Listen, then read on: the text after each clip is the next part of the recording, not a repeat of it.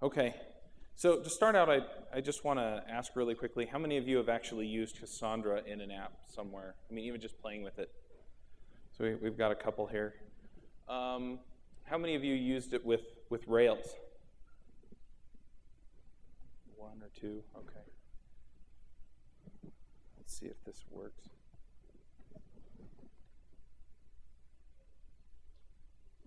Okay, so this is a little bit about me real quick. I've been doing Ruby and Rails since 2005. I was doing tech support. I couldn't get my boss to buy us a tool, so I started building one and realized really quickly that management wasn't as fun as coding, so I switched. I went freelance last year. Some of you may listen to some of the podcasts that I do on Teach Me to Code, Ruby Rogues, Avdi's on our panel most of the time, and Rails Coach. So those are a few of the things that I do, and I like to play with that kind of stuff. Now, when I was getting ready to prepare this talk, I have a client, and he came to me and he said, I want a Twitter clone. Right? And I looked at him and I said, you know, Twitter isn't making any money, so this probably isn't a great idea. And he explained to me that he had this unique selling proposition. He wanted some of the functionality that Twitter offered, but he didn't want Twitter itself. And I figured that that was probably something that wouldn't kill him. And you know, he might actually be able to make it work. He had some interesting ways of advertising and stuff on the site. And so I said, go ahead, I'll do it for you. And so he offered to pay me a bunch of money to do it. So then a few months later, you know, we're getting into this, and his brother-in-law is one of the founders of Dentrix, which is dental software, and kind of keeps up on the tech scene. And his brother-in-law said that Twitter was using this NoSQL solution to handle all of its tweets. And so he says, I need a NoSQL solution. And I looked at him and I said, you don't need it now, but you might get to the point where you need it. And he insisted that he wanted it right away. So I was like, okay. So, you know, I said, fine, if that's really what you want, then we'll go ahead and do it. And so he continued to pay me money to work on that. And so then I had this brilliant idea. Well, if I'm going to be learning how to put Cassandra into this Rails app, I may as well talk about it, right? So then, a few months ago, like right after I submitted this talk, he comes to me and he says, I really want to get this into beta so I can get people using it. I'm like, okay, well, you got to cut some stuff out, right? Well, what does he want to cut? The conversion to Cassandra. Okay. So anyway, so this is kind of the conversation. This is kind of the conversation we said. So then I'm thinking, okay, well, I'll just build my own Twitter clone. How many of you are freelancers? How many of you have time for a large project like that? I didn't see any hands. Yeah, me neither. So I've been working on it, but I don't have, I have a semi-working, it's not completely functional prototype that I cannot show you because there's not a lot to show. I've got the schema worked out, I've got it mostly working, but it's not good enough to really demonstrate here. Anyway, let's talk about Cassandra for a minute. We had a few hands about Cassandra. Most of you know it's a NoSQL solution. It basically, I was first confused by people talking about it as a column-oriented database. And I was like, well, as opposed to what, a row-oriented database? And so I was like, how would that work? You know, do you just call things different things? And we'll explain the schema here in a minute. But basically, the column-oriented is really just how they think about the data, as opposed to, you know, the structure of the database. It was started by Facebook. They open sourced it in 2008. The Apache Foundation picked it up, and they've been supporting it since, and it's been in kind of this rapid development mode since then. So the whole idea behind Cassandra is you have the cap theorem or Brewer's theorem. And basically the way that it works is you have availability, consistency, and partitioning or partition tolerance. Availability means that your client can always make a connection and get data back or send data in. Consistency is if I query the database from several different clients, then I will get the same answer back every time. And partitioning is at some point your data is going to grow so large you can't keep it on one machine. And so if you split it up, how robust is it? Can it stand up to that? If one of the other servers goes down, am I hosed? Things like that. So then what happens is, the theorem is that you can only have two of these, or you can only be really good at two of these at a time. You can't have all three. And so your relational databases tend to work more toward the consistency and availability. Most of the NoSQL solutions like MongoDB and Cassandra work more in this area, in the availability and partitioning. So why would you use it? How many of you have kids that watch PBS? So you know what this is, right? Super why, okay. So why would you use Cassandra? I mean, what does it give you that maybe a relational database doesn't? Because I hear a lot of people and they're talking like, you know, the SQL solutions are no good, or they're dead, or you're better off using the NoSQL solutions. And I don't necessarily agree with that. I think it's more about choosing the right tool for the right problem. So why would you want to use something like Cassandra? And basically, there are a couple of things that you're going to want to do to use it for. The big one is large deployments. I mean, that's why Twitter's talking about using it for their tweets, is that they have millions or billions of them. I mean, to the point where a lot of the other solutions just can't handle that many records. And so that's what they're doing. If you're doing a lot of writes, like for statistics, analytics, things like that, Cassandra works really well for that because it is write optimized. For geographic distributions, it works really well too. You can add any machine or set of machines to a cluster, and it has functionality that allows you to replicate an entire cluster offsite. And so there are some reasons there for doing that. And the other thing is if your schema is constantly in flux, if it's changing a lot, then Cassandra is good for you because it doesn't have a set schema. You don't have to change the fields that are on a table. Or in our case, we're going to talk about the schema because it's not database table row like you're used to in a relational database. The top level is a key space. And you can think of a key space as kind of a hash. It's like this giant hash in your cluster. Okay? And inside of the key space, I keep pointing it at the screen and it doesn't work. You have a column family. And the column family, again, is like a hash. So the key space really, it just manages the consistency levels for that set of data. And then the column family has keys that give you a reference to your row. And so you can think of the database rows in Cassandra the same way you would kind of think about them in a relational database. That's your record. The main difference is that you have the columns. So your columns, a column is just a key and a value. And so in your hash, you have your key value pair, and that is a column, both of those, not just the value. And that's how they manage the data. They sort the columns and they sort the rows. And we'll talk about that in a second here. So all of your queries occur by the key. So if you're looking something up, you're going to look it up by the key, just like you would in a hash. So your keys are unique. And one thing that I figured out really quickly around Cassandra was that when you're setting up your queries, you're not querying against some table that has all the information that you can look things up by. Because again, you can only look things up by one key at a time. So what you wind up doing is you wind up deciding what you need to query. So for example, in the case of Twitter, you might be thinking, okay, well, I need all of the tweets for user X.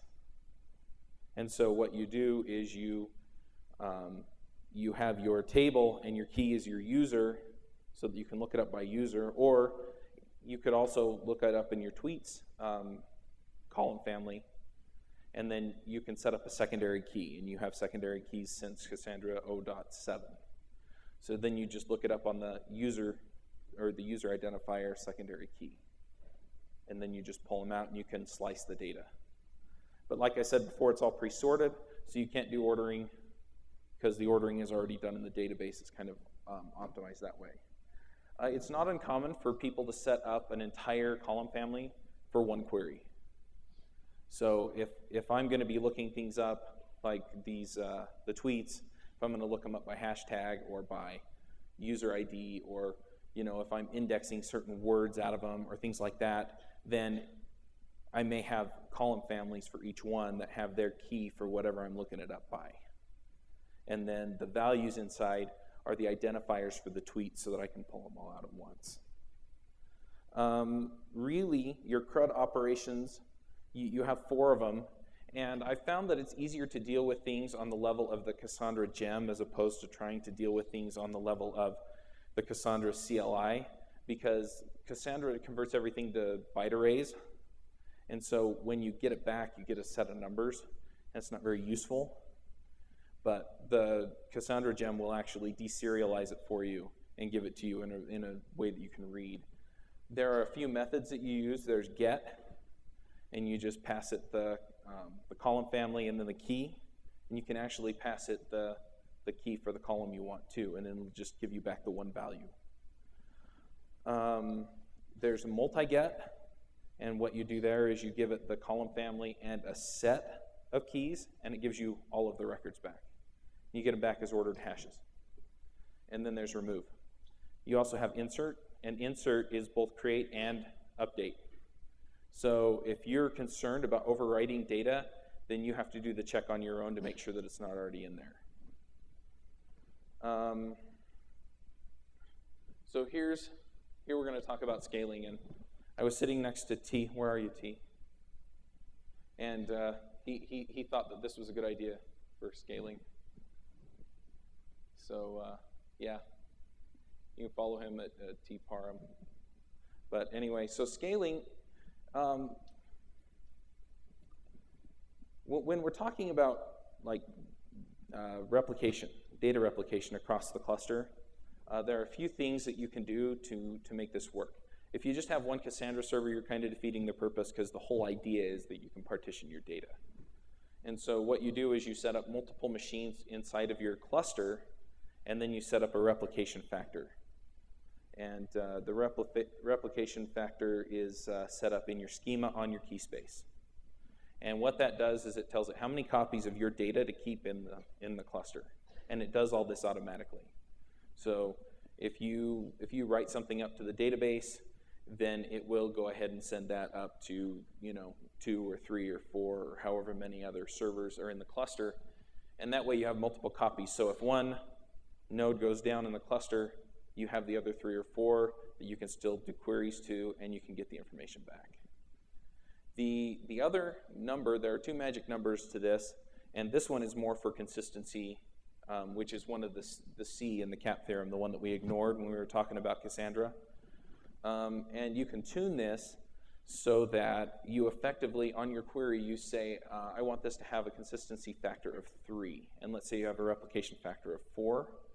Then what that does is it tells Cassandra that you don't trust the answer until 3 of the nodes that have that information have responded back and said, this is the right answer. And it will then reconcile all of that on the read and make sure that it all works. The trade-off is if you have, let's say you have a replication factor of 4 and a consistency factor of 4, that means that it has to check all of the records and make sure that they fit, and that'll slow down your reads. So you wind up trading efficiency for consistency. And it does do all of the eventual consistency stuff for you. So as long as you get kind of a majority support, then it'll work. But if you use the consistency factor when you write and set that to a consistency factor of 3, then it will wait on the write to until it gets 3 responses saying, yes, I have it. So your consistency factor basically says, this is how concerned I am that this data is correct, and this is how I want it verified. So Ruby and Cassandra, there are several things that you're going to learn if you start looking into this. There is a Cassandra gem, works really well. I've been really happy with it. The API is a little bit ugly on the Cassandra gem, and I'm sorry if any of you work on that, but I think it's ugly. But at the same time, it reflects the Thrift API. And so if you think about the job that it's doing, that may be appropriate. So it just depends. But I found that it was a little bit inconvenient. So I wound up writing an ORM that kind of sits on top of it. So these are some of the ORMs that are out there. I started looking for ORMs when I started preparing for this talk after I started writing my own. And as far as that goes, that's something that I highly recommend that you all try. If you have some kind of technology that you like, that you want to learn, then I highly recommend that you take the opportunity, do an exercise like this, figure this kind of stuff out, because you start learning about not only how these systems work, but you start learning about how to write good code and how to write good code that does certain things, get a clean API and things like that. So the one that I started writing was Cassandra, and I put build then look because that's what I did. I started building one and then I went out and saw that there were other ones out there. I'm using Active Model. How many of you out here have used Active Model in some way? How many of you have used Rails? Rails 3?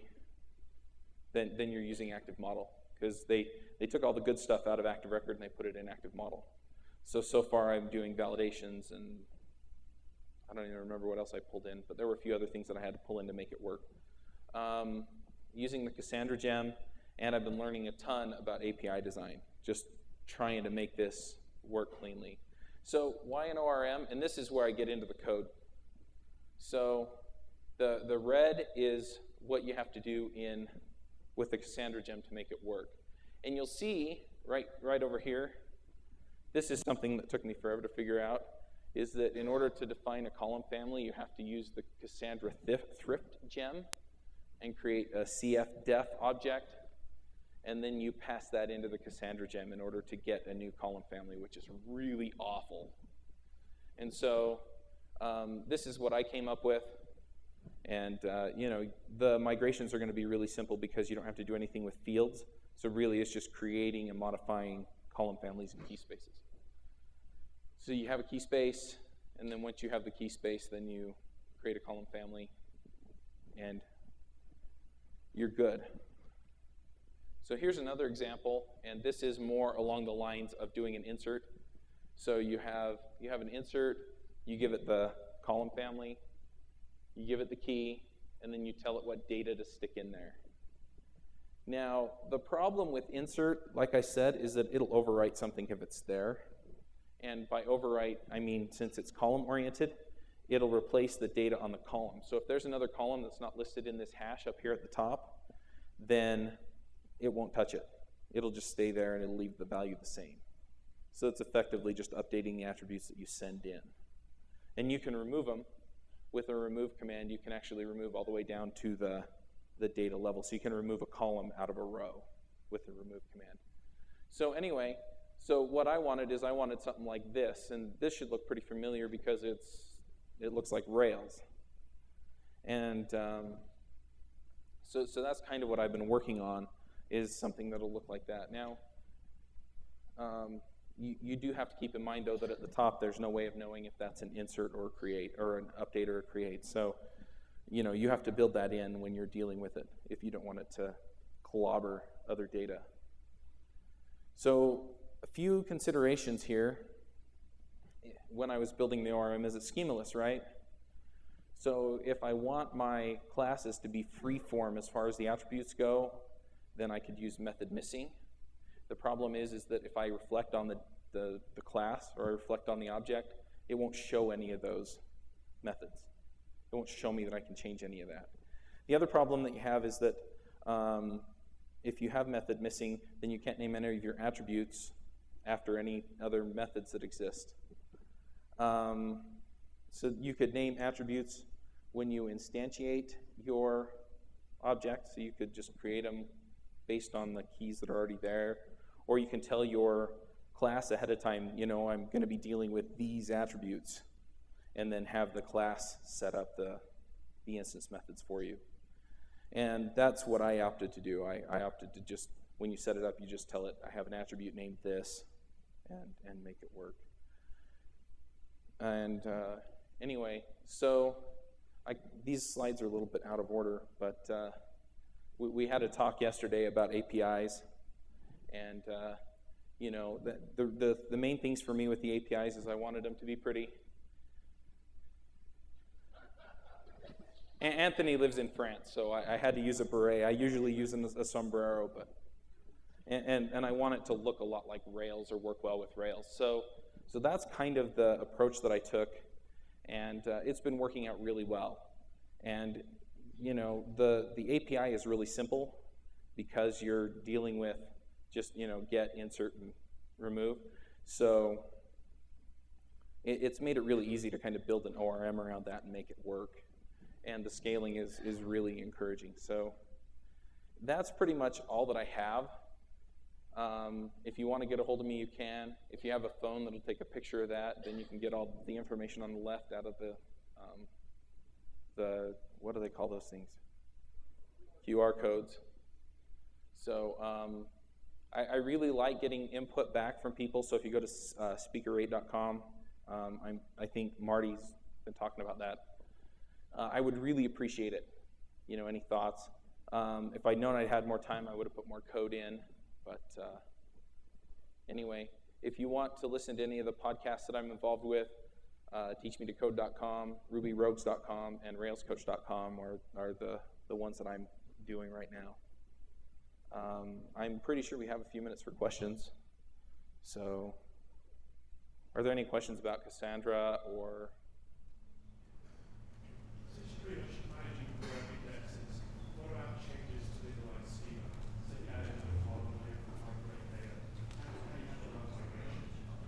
Well, that's the nice thing about the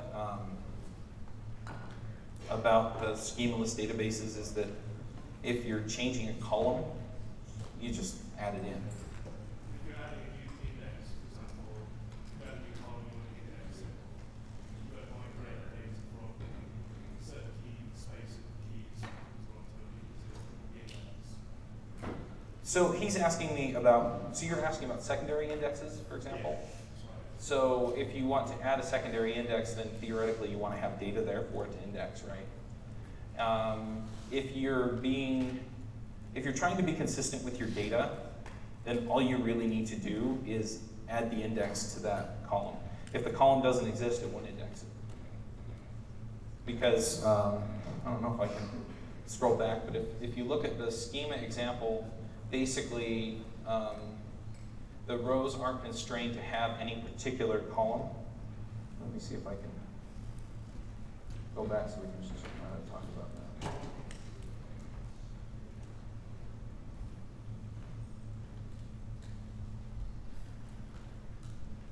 Yeah, I added effects and now I have to wait for them. So each row can have an arbitrary number of columns with arbitrary keys to any of them. And so you can index them based on whatever.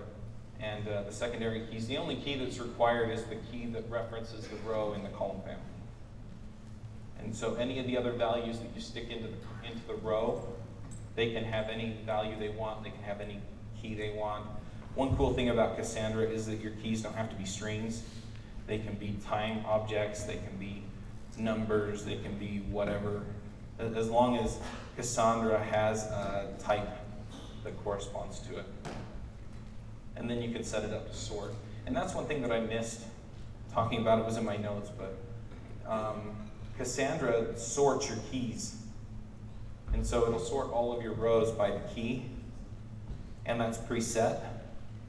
So if you want something in a different order, then what you wind up doing is you'll probably wind up creating another column family, or setting up some kind of secondary key that does that for you, that's ordered differently. Maybe that's the question I'm asking. So the column family ordered by data sending on sending, how do you handle that You just set up the column family, and then when you do the creation, you just make sure your callbacks create the records in both places. And so usually what I would do is I would set up a column family that is sorted, that's like my master list, and sort that by the thing I'm going to be ordering it by most frequently. And then I'll set up another column family, and what that will do is that key will be sorted by whatever I want it sorted by, and it'll just have a reference. So it'll have one column in it, and that column will have just the key, and the key is the reference. So then it can say, okay, what are my keys? I want those. And you can also do super column families, which basically you have a column family. It's a column family, but it has 2 levels deep. So its row is a hash, and then that hash has, each of those hashes have columns in them.